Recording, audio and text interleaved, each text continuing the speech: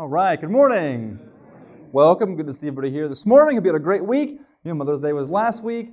Also, with Mother's Day being last week and then my anniversary being this week, I spent a ton of money on flowers this week. So I spent a lot more money on flowers than I probably do all year this week with Mother's Day and the anniversary happening. But hope you all had a great week and welcome you could join us this morning. So, we've been plugging through the books of the Bible, right? And if you're following along, what book are we in this week? I'm out of here. I'm leaving.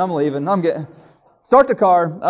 We're in Nehemiah. Nehemiah is a book we're in, right? Oh my. Here we go. We're in Nehemiah. So, luckily for you, these are all on the website and the internet and Facebook. You can go back and you can watch them if you missed any weeks. But now we are in the book of Nehemiah.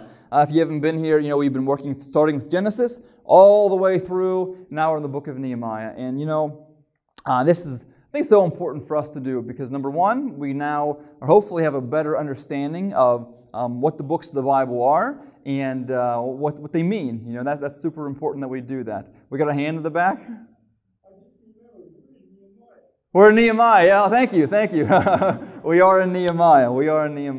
But the purpose of doing this is so we do have a better understanding of the Bible. What the books are, what are the purposes, what's the purpose of it, and not only what's going on in history, because we want to understand the narrative of the Bible, like what God is doing through His people, what His plans are, what's happening in the context of the books, but also what's the spiritual application, because you can know a lot about the Bible, but if you don't apply it to your life spiritually, then it's going to be no use as well. It's just head knowledge. So we are in the book of Nehemiah, because honestly, as Christians, we should have some basic understanding of these books. We really should.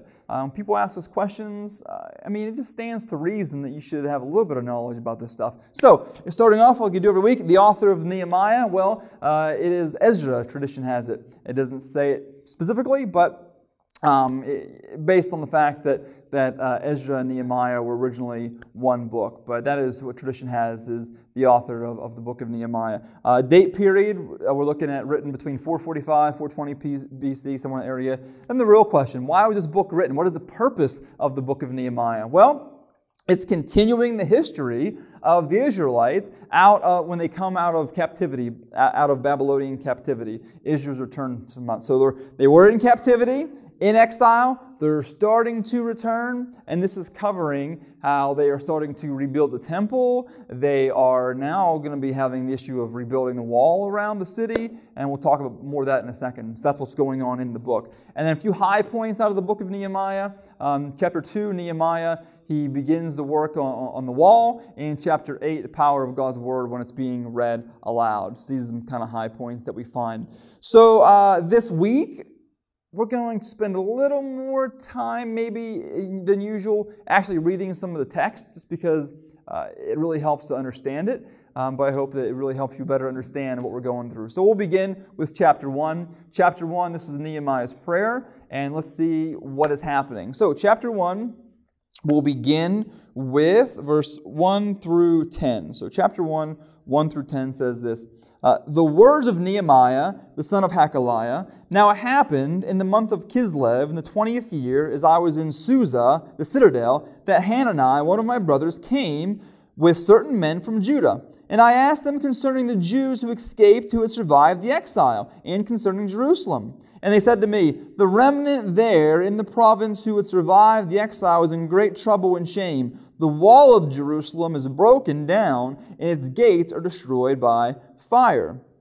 So stop right there, and he's hearing a report of how bad things are in that area. And he's going to, see how he responds. Verse 4, as soon as I heard these words, I sat down and I wept and mourned for days, and I continued fasting and praying before the God of heaven. And then I said, O Lord God of heaven, the great and awesome God who keeps covenant and steadfast love with those who love Him and keep His commandments, let your ear be attentive and your eyes open to hear the prayer of your servant that I now pray before you day and night for the people of Israel, your servants, confessing the sins of the people of Israel, which we have sinned against you. We'll stop right there. We're not going to read all through of it. But just this sets the stage for what's happening in this book. So here Nehemiah, He is if you look at the very last verse, he's the cupbearer to the king, meaning basically his job was to drink the cup and eat the food before the king had it. That way, if anyone poisoned it, he's the one to go and the king doesn't go. Doesn't sound like a very good job. It's like, I'm sorry. But anyways, that's where he's at. So he hears this report of how bad things are, and what's his response? We can learn from this a couple things. Number one, he has a response of compassion. He actually feels for these people. He actually is concerned for what's going on. He mourns, he weeps, he fasts. He's going through all these emotions. And then what does he do? Well, then he prays, right? So, number one, he has this emotion of compassion towards these people. Number two, then, he prays to God. He confesses the sins of the people, and then he's going before God. And so I think a couple things we can learn from here. Number one is, as Christians, as people who are honoring God and should be honoring God, do you feel compelled to help people when they are in need? Do you have any kind of compassion towards people?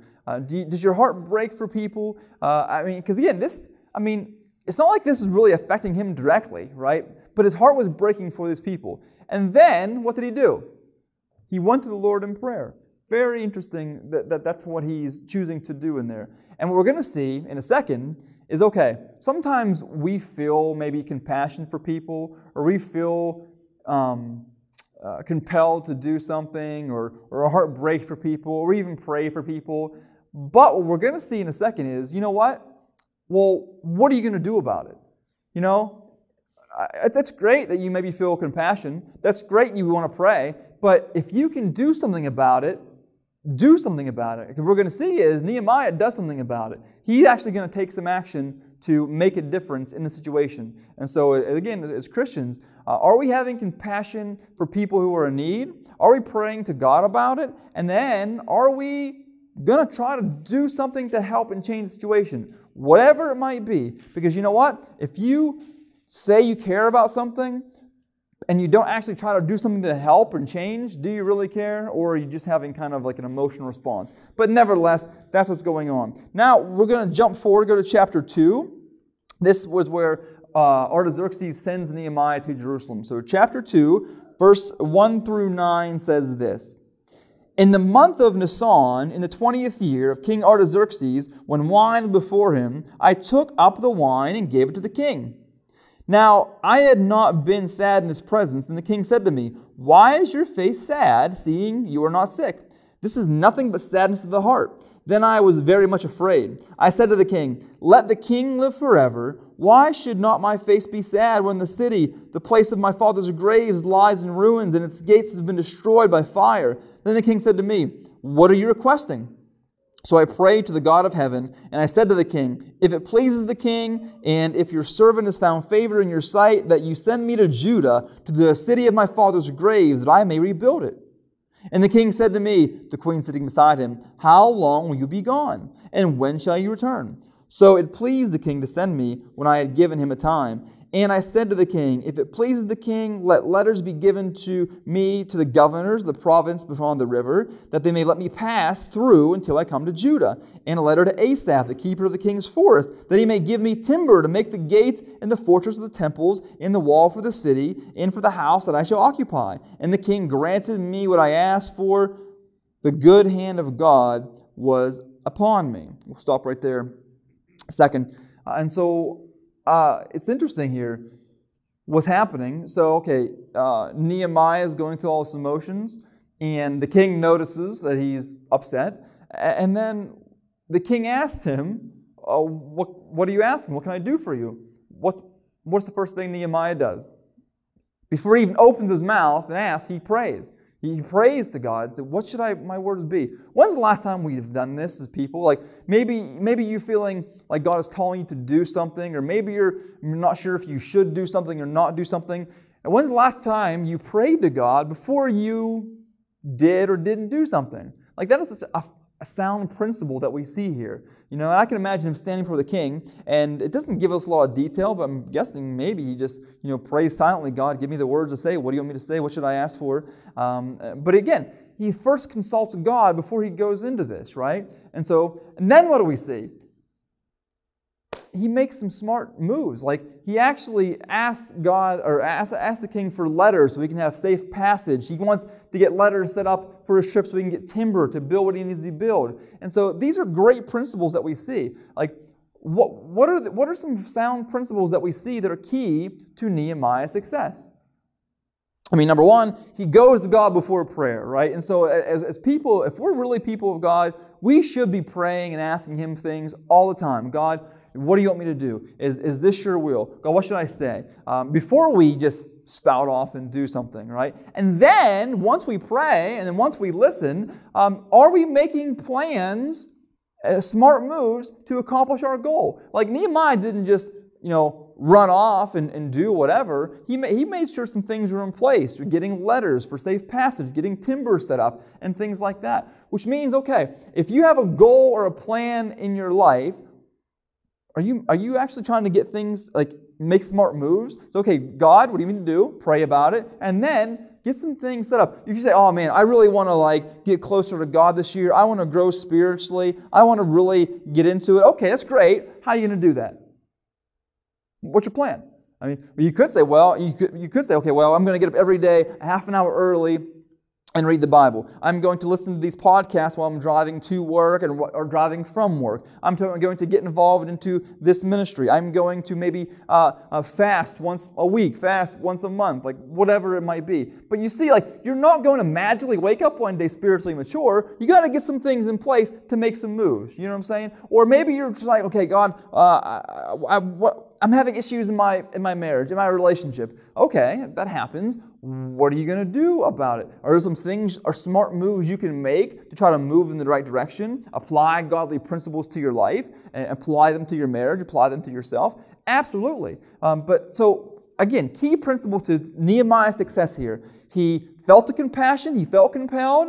He prayed to God about the situation, and then he made a plan and some steps, practical steps, to get things rolling. Jump forward to chapter 2, 11 through 16. We're not going to read all of this, but I'll read part of it. Verse 11, so I went to Jerusalem and was there 3 days. Then I arose in the night, and I and a few men with me, and I told no one what God had put into my heart to do for Jerusalem. And there was no animal with me but that which I had rode. We'll stop right there.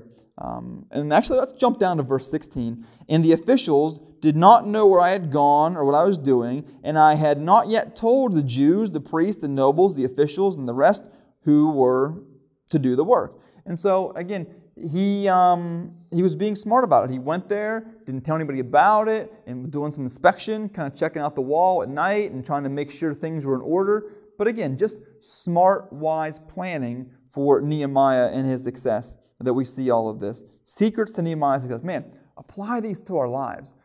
This isn't just a nice story to listen to. Good foundational principles in all this to see success. So we're going to go forward here. Chapter 3, we're going to see details of rebuilding the wall. We're not going to go into it too much because basically it's a long list of a lot of names. And so we keep a lot of records of who worked on what, who did what, part of that kind of thing. Chapter 4, we'll jump forward, is opposition to the wall. You guessed it. So, okay, now they're going to be rebuilding the wall because, again, in the ancient days, if you didn't have a wall around your city, you were a sitting duck. I mean, you needed some protection there. And it was a very, very key component to kind of trying to not only for protection, but also renewal of what it means to be God's people in terms of just this city. So now we're going to go forward, go to chapter 4, verses 1 through 3. It says this. Now when Sanballat heard that we were building the wall, he was angry and greatly enraged, and he jeered at the Jews. And he said in the presence of his brothers and the enemy of Samaria, "What are these feeble Jews doing? Will they restore for themselves? Will they sacrifice? Will they finish up in a day? Will they revive the stones out of the heaps of rubbish and then burn ones at that?" Tobiah the Ammonite was beside him and said, "Yes, what they are building, if a fox goes up on it, he will break down their stone wall." And you can go to verse 7 through 9, and we won't read it, but again, they are extremely angry about them rebuilding this wall. And a couple things we're going to see is, again, we talked about it last week, if you are going to try and do something for God, if you're going to try to make progress, expect opposition. You know what I mean? It's not going to be easy. There are people who are not going to want to see you succeed. There are people who are going to try to bring you down and drag you down, and even in terms of your spiritual growth, there might be people, oh, man, why are you going to church so much more? Why are you spending so much time in church? Why are you spending time reading the Bible? Why are you doing all that? Or there might be people that try to get you in a bad mood and cause a fight with you and drag you down, and there'll be challenges, there'll be opposition. But even more so that we need to see is when you start trying to do something for God, when you start trying to get spiritually closer with God, the spiritual realm of evil is not going to like that. I know sometimes we in the West don't think much about this, but there is a real unseen realm of evil. The Bible clearly talks about it. Jesus encounters it in terms of demonic spirits and evil and things like that He casts out. I know people firsthand that have dealt with demonic possessed people in the spiritual realm and things like that. And so the stories I could tell you would really reawaken you to the reality of this. But when you start trying to get closer to God, when you start trying to move in that direction, the evil is not going to like that. And so don't be surprised if there are things that try to discourage you, that try to pull you down, that try to stop you from doing that. But keep this in mind. Look what he says in verse 9. And we prayed to our God instead of guard His protection against them day and night. A couple things we see is, so number one, opposition's happening. But number two, they pray and they set a guard of protection. Now you might, wait a second here. Why are you setting a guard out there if you have faith? Just pray. I can hear people back then, oh, just have faith. Don't set a guard out there. They did both. The biblical idea of faith, you pray, you trust God, but you can also make some smart moves. Verse 9, they prayed and they set a guard of protection against there. You see, faith and common sense, they work together. It's not like, oh, we just prayed about it and then just was silly about it and didn't think of a practical thing we could do as well. They prayed and they set a guard. And so as Christians, we can have faith, we can pray, we can trust God, and still make wise decisions. We can pray, we can trust God, but when you go out in your car, it's probably still smart to wear a seatbelt. It's still smart and wise not to drink and drive. And so pray, trust God, but still make wise decisions. They go hand in hand. God gave you a functioning brain to make smart decisions. You shouldn't be just going off being careless, but we see these things. Opposition's faced, they trust God, they pray, but they still make smart decisions. They're still putting a guard out there to handle any opposition that might try to harm them. But nevertheless, move on. Chapter 5, we're going to see now Nehemiah is going to help the poor. And so what we're going to see happening here is Nehemiah chapter 5, we'll read it, verses 14 through 19, says this, Moreover, from the time that I was appointed to be their governor in the land of Judah, from the 20th year to the 32nd year of Artaxerxes the king, 12 years, neither I nor my brothers ate the food allowance of the governor. The former governors who were before me laid heavy burdens on the people and took from them their daily ration, 40 shekels of silver. Even their servants lorded it over them. But I did not do so because of the fear of God. I also preserved in the work on the wall, and we acquired no land, and all my servants were gathered there for the work. Moreover, there were at my table 150 men, Jews and officials, beside those who came to us from the nations who were around us, beyond for my good, O my God, all that I have done for this people. Remember for my good, O my God, all I have done for this people. And so essentially this is again a reminder of Nehemiah's heart for people. So essentially in that day, the governors and leaders, they were entitled to food and portions and money and things like that. And Nehemiah saw that these people were going through hard times. Actually, if you read the whole chapter, they were actually selling family members and the slaves to get money to pay to live because they couldn't live. And that was a terrible thing. Nehemiah was not pleased to see that. And so one of the things that he does is, out of his reverence and fear of God, meaning a high reverence, high respect out of God, wanting to honor Him, he doesn't take those portions that he could have, and he instead gives the people, helps the people. And so again, a key thing is, as Christians, if we see people who are in need and we can help, And we should do something about it. It's not just about how much can I gather more and more and more and more for myself while other people are struggling. It's how can I be an agent of change? And he does this for the people. And that's just kind of tells you a little bit about Nehemiah's heart. Chapter 7 will go on.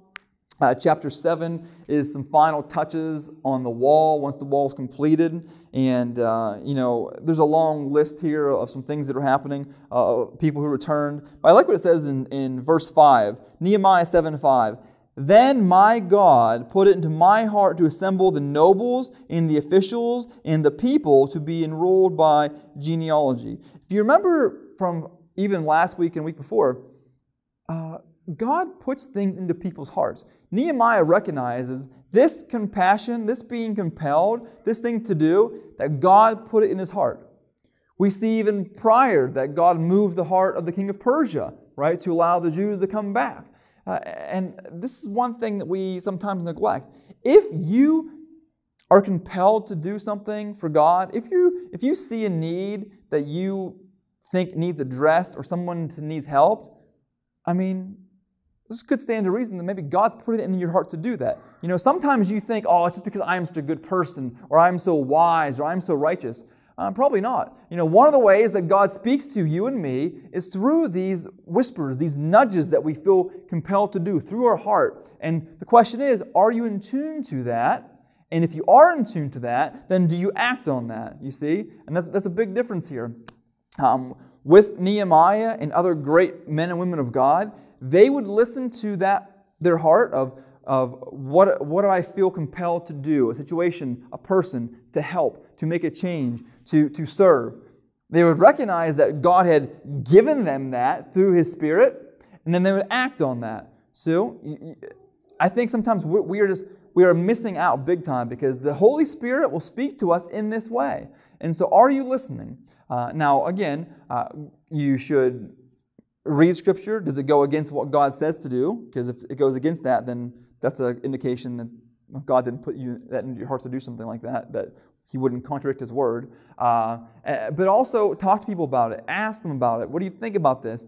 Actually, David had it in his heart to build the temple, but actually God says that he wasn't to build a temple. God said, it's good that it's in your heart, but actually Solomon's going to build the temple. Now David helped and set some things up for it to be built, but nevertheless, this is a key thing. Are we listening to that still small voice that God is pushing you? Because God wants to use you. God is in the business of using His people to make a change. Are you listening? And then are you acting? Nehemiah, very first chapter, he felt compelled. He prayed about it. He could have stopped there, but he didn't. He then pressed forward to get something done. TCB. Taking care of business. Remember that song? Taking care of business. You know what I'm talking about. Yeah, getting it done. Praying about it, compelled, acting, to make people change in their life. God is using him. And that's a key component as Christians. So key. We'll talk more about that in a second. Go on to chapter 8. Ezra reads the law. And I find this very interesting because there's a lot of little nuggets in here if you read. And we'll read. So Ezra chapter 8, 1 through 3 says this. And all the people gathered as one man into the square before the water gate. And they told Ezra the scribe to bring the book of the law of Moses that the Lord had commanded Israel. So Ezra the priest brought the law before the assembly, both men and women, and all who could understand what was heard, on the first day of the 7th month. And he read it facing the square before the water gate from early morning until midday, in the presence of the men and the women and all those who could understand. And the ears of all the people were attentive to the book of the law. Chapter 8, verse 8 now. They read from the book, from the law of God, clearly, and they gave the sense so that people understood the reading. Now verse 9 through 12. And Nehemiah, who was governor, and Ezra the priest, and the scribe, and the Levites, who taught the people, said to the people, This day is holy to the Lord your God. Do not mourn or weep. For all the people wept as they heard the words of the law. Then he said to them, Go your way, eat the fat and drink the sweet wine, and send portions to anyone who has nothing ready, for this day is holy to our Lord. And do not be grieved, for the joy of the Lord is your strength. So the Levites calmed all the people, saying, "Be quiet, for this day is holy. Do not be grieved." And all the people went their way to eat and to drink and to send portions and make a great rejoicing, because they had understood the words that were declared to them. Boy, a lot of things. So, number one, they're becoming a people of the book, a people of the Word. We're going to get back into the Word. We're going to follow God. And the first part that we read, they gathered and they listened to the reading from morning till midday, and it said what? Their ears were attentive. This is a big difference, I think, that some we can't relate to. You mean, wait a second, they're sitting there like all that day listening attentive? It doesn't compute to us because we're checking our watches. You know what? It's almost noon. I got to get home. Steelers playing. I got things to do. It's a different mindset. These people are hungry for God's Word. They want more of it. I've told you a story before about the pastor I grew up with. He's from India. His wife's from India. And he still goes there from time to time to visit family. And he says, like, when I would preach there in India, people packed into a sweltering hot room. And I would preach a sermon. And they would say, no, more. We want more. And he's like, we want you to keep preaching. Don't stop. I'm sensing that I'm not getting that from you here right now. Keep preaching. We want more. No, you're like, oh, all right, we're almost there. See, it's a different mentality. These people are hungry for the Word of God, and their focus is that, and all the other little trivial things that we might be clamoring to get to, it's priorities, you know what I'm saying? And so their mindset is like, you know what, nothing is more important than being fed the Word of God, hearing the Word of God. You didn't hear, they're not sleeping, so they were attentive. They weren't thinking, man, this sermon's too long. They wanted more. That's point number one. Point number two is when he said they were there and they clearly explained to the people so they would understand.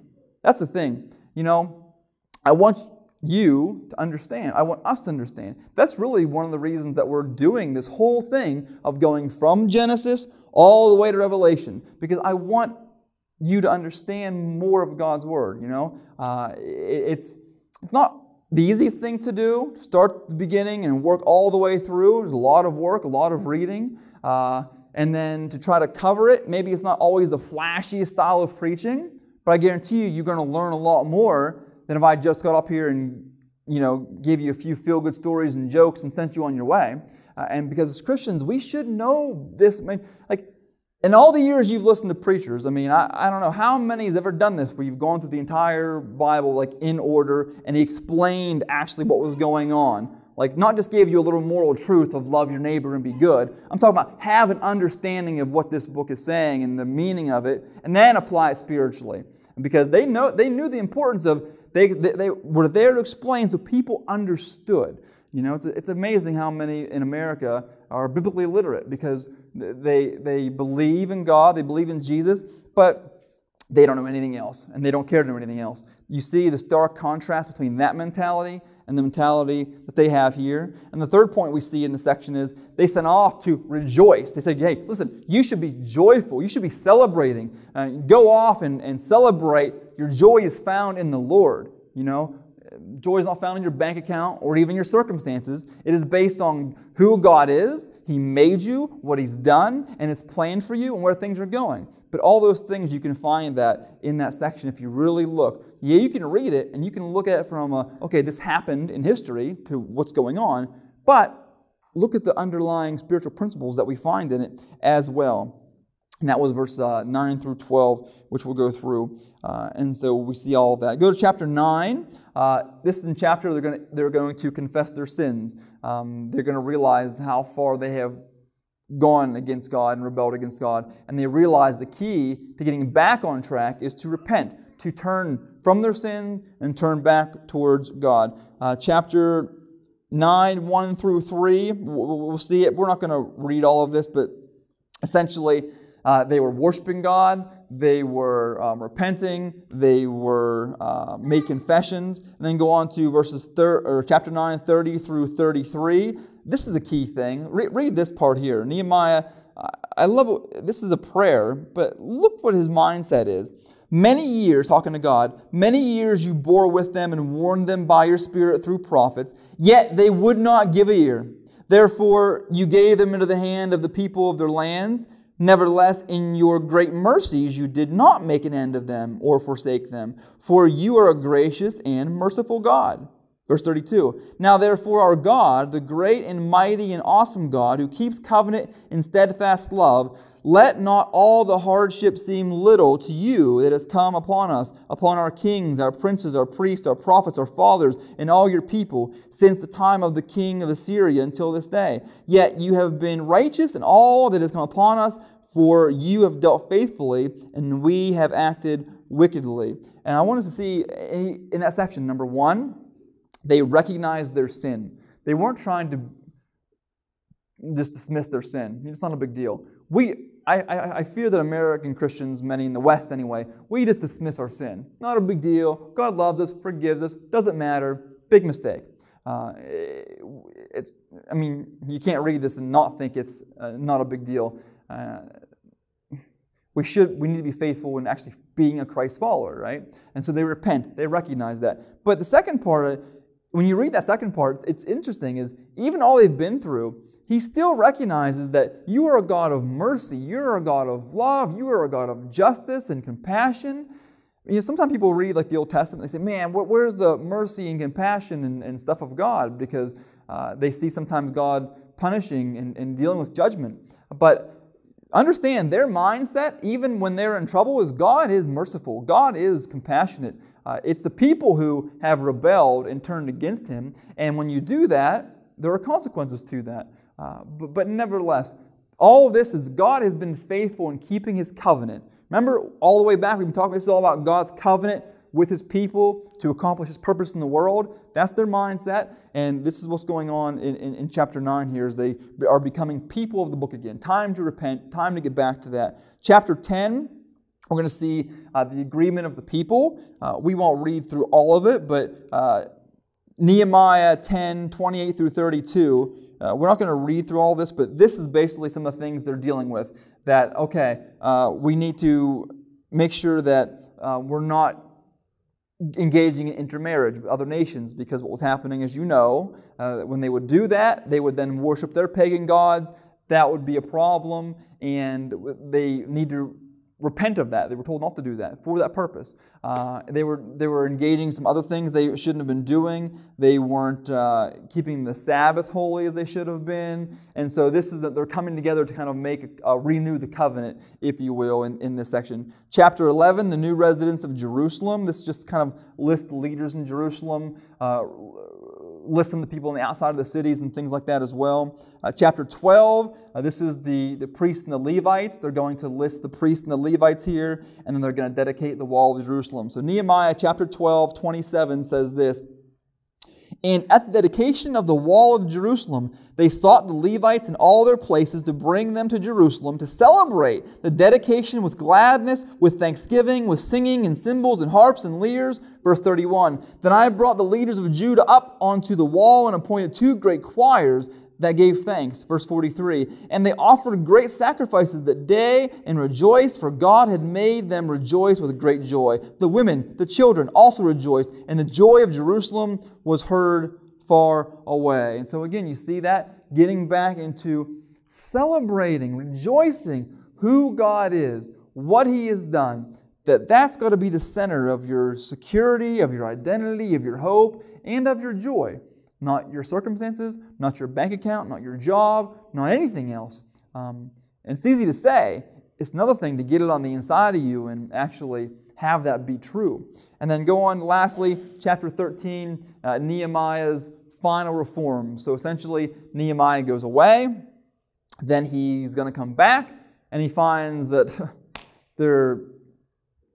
have they not learned anything? There's still a lot of issues and troubles that were happening. And so there was something happened in terms of in God's house, it was needed purified. They had not kept it as they should have done it. So he actually tore the furnishings out and purified it. And that was an issue. Intermarriage was an issue going on in all of this that they had to also address again. There was an issue where people were not keeping the Sabbath holy. There's a lot of buying and selling and things like that were going on. where Nehemiah at one point warned the people to stay outside of the city gates, and if they didn't, he said, and I quote, "I'm going to lay hands on you." He was tired of it, and you can read that for yourself. It's an interesting chapter, but it's all about being faithful to God.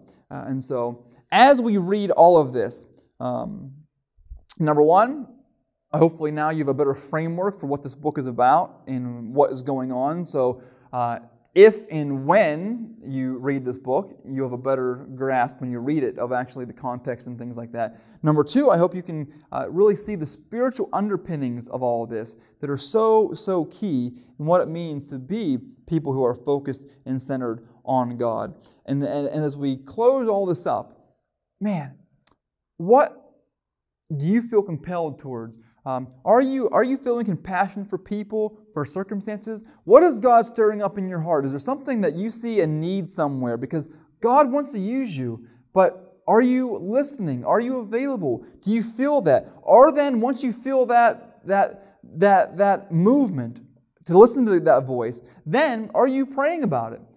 Are you spending time in prayer before you go off and try to do anything? God, what do you want me to do? What do you want me to say? Think of Nehemiah when the king asked him, what do you need? He didn't even open his mouth before he prayed first, right? And so we need to slow our roll sometime. Before we run off and do something, God, what is your will? What should I do? What do you want me to say? But do it in the moment. You could be out driving and say, okay, God, what do you want me to do? You could be in the situation in Walmart. Okay, God, what do you want me to do? What do you want me to say? Then, okay, do something. Are there some practical steps you can take for success, like Nehemiah did? Whether it's if you have a goal to get closer to God, whether it's something that you want to work on in your marriage or relationship, you can do some practical things to make that go forth, right? Also, we see faith and actions together. You can still make wise decisions. They prayed to God, but they still put a soldier, a guard, outside there. They were no dummies, right? You can have faith and still make wise decisions. And then when he was doing all of that, when his heart was moving towards that, he still TCB, taking care of business. You know what I mean? Like, everyone here has different goals and different giftings and things. What's interesting is when he was building the wall, we didn't cover it in the opposition phrase, but they were still so against him for building the wall. They sent people to him to try to get him to come down from the wall. And it says in the verse, we didn't cover it, but it says they actually were trying to harm him. They wanted to lure him away and harm him. And he said, tell them I cannot come down, for I am doing a great work. And so when you feel discouraged, when you feel someone trying to pull you down, I cannot come down. I am doing a great work, And God might be calling you to do something different than somebody else too, and that's okay. Don't try to shame people for not being engaged in maybe what He's calling you to be. I see this all the time. Maybe God's calling you into this ministry, and you want to shame all these other people for not helping you. And okay, well, maybe God isn't calling them to help in your ministry. You see, we actually see in the New Testament, there was an issue where they were trying to help these widows. They were trying to gather money for the widows and go and help, which is a good cause, a good thing. And they were trying to get the guys to go and help. And the guys say, listen, we don't have time for that. We're called to preach the gospel. We're going to preach the gospel. Here, take this group and go and do that. And so, don't try to shame somebody else to maybe do something that is not their ministry. Now, don't use an excuse to do nothing. You should be doing something in some way. God wants to use you. God wants to make an impact for the world. But that's a key thing. Everyone has different giftings and talents and abilities, but keep that in mind as you go through. My hope is that we can be a people like Nehemiah, hard after God, compelled, seeks Him in prayer, sets the plan, and then goes and takes care of business. And again, one person can't do this. You see churches that are thriving and growing. You see people who, church members, are doing just this. Like, there's an old mindset where ministry is just the pastor's job. Well, then you're going to be a very stagnant church if that's the case. That's why you see in the Bible it's called a priesthood of all believers, the body of Christ, different gifts, different talents. When you rise up, okay, what do I feel compelled to do in ministry area? What do I serve? And you go and you run with it and see what God will do through your life. But are you listening to that voice? And then are you acting upon that? If you do that, man, watch the blessings that will come in your life. Watch the amazing lives that you can touch, the impact you can life, and the kingdom will be advanced in ways that you can't even imagine. That is the key component. Read this chapter. apply the principles to your life and see what God will do, because it cannot come down. I am doing a great work. God is calling you to do something for Him, for the kingdom, and watch what will happen. But again, are we being a people that consult God as we go forth? Let's pray. Father God, we thank you for this day and everybody here. God, as we read this book, there's so many lessons learned. But help us to be a people, first and foremost, that seek your will, that consult you. We do this daily, just in our interaction with people. God, what do you want me to do? What do you call me to do? What do you call me to say or not say? And God, let us be a people who are humbled, walking with you, that we don't just hear this word and forget it, but this is your word being proclaimed, because you are a God who raises up prophets, raises up leaders, raises up all kind of people, puts things in the hearts of people to accomplish your will on earth as it is in heaven. Let us be attentive to that. Let us act on that. But if we don't, we're not being faithful. God, forgive us all, because we all have shortcomings. We all have failings. But God, I pray that you speak to every heart here, that we feel that compassion, feel that being compelled, that we see and look for what are you putting into our hearts. We pray about it, and then we go and TCB, take care of business. We thank you and praise you, God, that your name be glorified and your kingdom advanced, and watch the blessings that will flow to this church, into our lives, into the kingdom when your people actually do that. We pray this in your Son, Jesus' name. Amen.